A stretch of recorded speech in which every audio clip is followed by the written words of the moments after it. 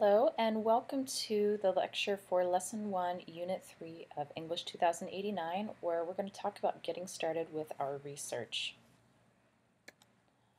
So the first lesson is all about what primary research is, and you've kind of been thinking about this and reading about this already. You've read the Dana Lynn Driscoll piece, where she defines what primary research is and talks about the methods that you might use to collect that data and how you might go about doing it. And you've also read a bit more specifically on interviews, which I've had you read because I think that interviews in particular are truly a learned skill and something that it takes observing a good interview to kind of get the hang of. So I wanted to give you some extra practice before you get started with that in case you do conduct interviews, because that's a pretty basic data collection method that many of you might be using. So again, the Driscoll piece talked about the difference between primary and secondary research, and the basic difference is that in primary research you are producing the data, and in secondary research you're looking at what others have collected and produced and interpreted already. So you're doing the same thing that when you write a traditional research paper and you consult a source, that process they've undergone is the one that you're going to undergo. So we're putting you in the driver's seat of being the researcher here with this project. So the Driscoll piece, I just want to take a brief moment to draw your attention to a few things and what I think is most useful about this piece.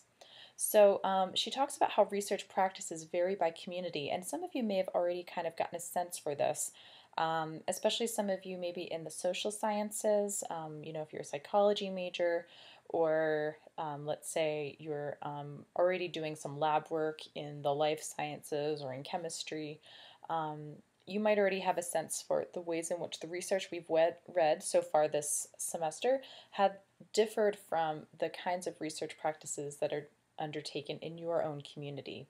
So for this research project, we're undertaking the kind of research practices expected in writing studies communities. And different data collection methods serve different purposes. The Driscoll piece talked about observation, surveys, and interviews, and those are all data collection methods that serve different kinds of purposes. And by method, of course, I mean a way of undergoing research. So a method is kind of the practice you use, the tool you use in order to find information.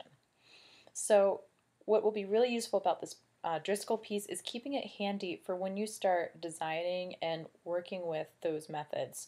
So when you go to design a survey, it's really going to help you to take another look back at the section on surveys so that you can implement some of her advice, because some of it does get very practical by the end. I'm sure that some of you kind of sped up your reading at that point. Keep it handy and relook at those sections as you need to as you start designing and undergoing that research.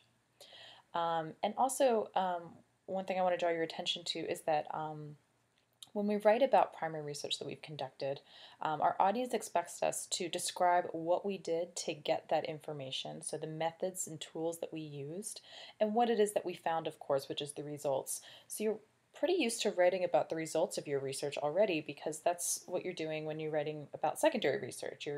The ways in which you're going about your work methodologically is that you're reading sources, and then you're telling us what kind of interpretation and synthesis of that information you come away with. So in primary research, we have to be really explicit about how we're conducting our research so that people know how we got our data, because that kind of helps our audience to interpret what our results truly mean. So there's two important components when we write about the information that we collect, describing what you did, how you did it, and then also what it is that you found. And we'll talk a little bit more about that, and you'll see and you'll kind of see this modeled when we read a research piece by Tony Mirabelli, where he looks at the language and literacy practices of food service workers. We'll be reading that in lesson 2, and you'll get a good model for why it's important to be transparent about how information is collected. One particular aspect of research that I want to draw even more attention to is research ethics. And Driscoll does talk about this, but she talks about it somewhat briefly. So up in the Unit 3 sandbox, I have a link to a really quick page on the Purdue OWL that talks a little bit more about research ethics. Driscoll makes a good case for why they're important, but the Purdue OWL page that I've linked to kind of talks more about the practices you can undergo in order to keep your research practices ethical. I also have a couple release forms posted to the Unit 3 sandbox so that you can secure permission from, you have a handy form for securing permission from people that you plan to speak to or talk with. So if you're going to see somebody in person, face to face, then you can give them this form to sign. You could also copy and paste it. Or adapt something similar, but copy and paste it if you were, working with some kind of online community or somebody you're corresponding with over email. So those are good resources for you to use. And if you have more specific questions about research ethics as you start designing your project, we can talk about that. So I hope to kind of address that when we conference on your paper proposals as well next week. But basically, what I really want to get across is that it's very important just to ask permission from folks that you're collecting information from. So if you're taking a photograph of them or video recording them, or if you're simply even observing them, it's a very good form to ask their permission. Research should always be done with voluntary participants, right? The historical kind of overview that Driscoll gets into talks about how with Nuremberg, it was forced participation. So it needs to be voluntary, and you need to be very transparent about what it is you're doing so that people know how their information is going to be used. If you're going to kind of talk about them in a negative way, for instance, you need to be transparent about that so they can truly consider whether or not they want to be associated with the project or whether they want to, have their name used or whether they prefer to be anonymous. It's generally common practice to keep participant names anonymous when conducting research with people. And I'm trying to think. Deb Brandt's piece, so she used a primary research methodology. She went and collected narratives from people about their literacy practices and then gave us their stories. And she renamed them in her piece, I believe. You can go back and double check this. But I believe that she assigned every participant a pseudonym and only used a first name so that they could be kept anonymous. Because, it may be that someone doesn't want their story made public, or at least associated with them, or even if they're okay with it now, they might change their minds later down the road. So these are good practices to get into in order to keep your research ethical and fair. We'll talk a bit more about the research assignment, but I want to just clarify a few things because we're already kind of thinking about it since we're talking about the primary research we're going to be using in order to write it. So for the final research project, we're relying largely on primary research, okay? So this is the chance for you to now kind of take the core, sit in the driver's seat again, to take the course ideas that we've been working with and start applying them to your own interests, right? So this is where the course works for you. You're now taking the ideas about literacy and genre that we've been talking about this semester and applying them to a community or individual or practice or text that you are interested in. So largely I'm expecting you to work with primary research, but secondary research is also appropriate for this assignment in terms of giving you a sense for conversations around this topic so far. So for instance, some of you have talked about your work in the food service. At least I think two of you have. The Tony Mirabelli piece that we're reading is very much something that you should be citing in your lit review before you get started talking about what it is that you found in your own observations, because this is somebody who's already kind of established a context and a conversation that you are entering. You're adding your voice to the conversation he's already begun. So part of your research proposal that you'll be preparing for next week is to give me a brief indication of what kinds of secondary resources you're finding that already kind of maybe talk about your topic and what you're going to be doing in terms of collecting your own research in firsthand. And I'm sure this is something we'll talk about more during your proposals, but I want you to keep in mind that it's fine to start broad at the beginning of the research process so you can kind of, go in with an open mind and be open to multiple possibilities, but we will want to get very narrow for the paper, especially because for the short mini semester, I shorten the length. It only needs to be 6 to 8 pages. Usually it's an 8 to 10 page paper for the full semester. So when you're working with such a short paper, it's very important to be very narrow and very specific about what it is you're looking at. And I think Driscoll has a really great example of a way in which a research question can be further narrowed to look at something more particular. If you look at page 159 of the piece that you read. And basically, the piece doesn't have to be about defining a particular discourse community if you don't want it to be. It really can just be about what kinds of writing or literate practices are happening within a certain community or by certain individuals within a community. Or you could kind of look at text being used by a community.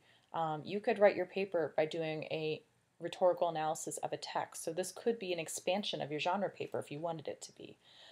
My primary goal is to see you applying the concepts of literacy and or genre that we've been talking about this semester, and going out and finding more examples and kind of working with that information. So this can kind of be loosey-goosey, but if you want some more direction or guidance or want to bounce some ideas off me, please don't be shy about sending me an email or setting up a time to chat on the Blackboard. So looking ahead, the final piece that you'll be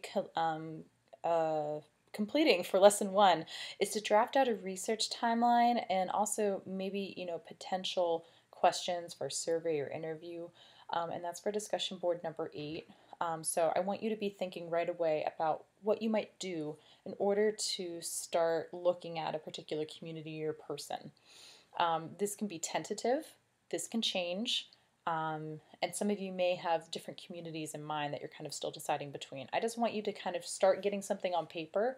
So if you wanted, you could put down 2 different iterations that might be 2 different potential plans you would use with different communities. Or you could go ahead and get really specific, knowing that this might change as you go along.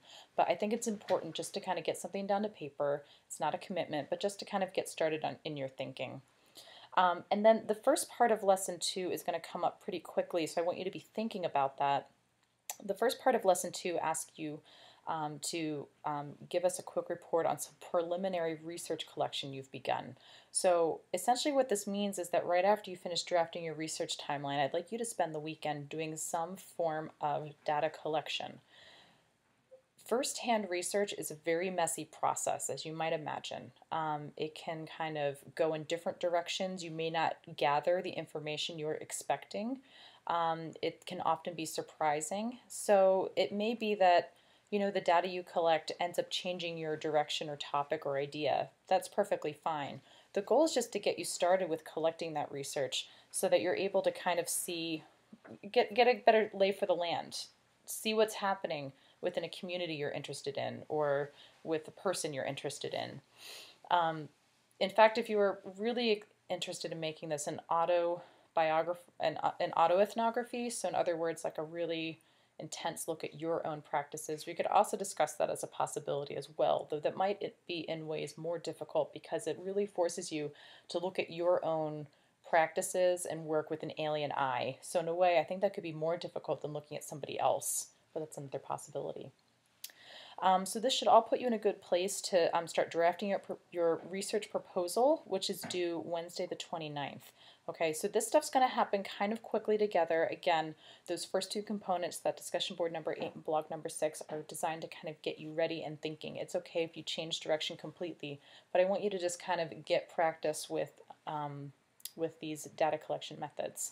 So again, feel free to email me if you have questions, and I look forward to seeing what you start to come up with. Thanks.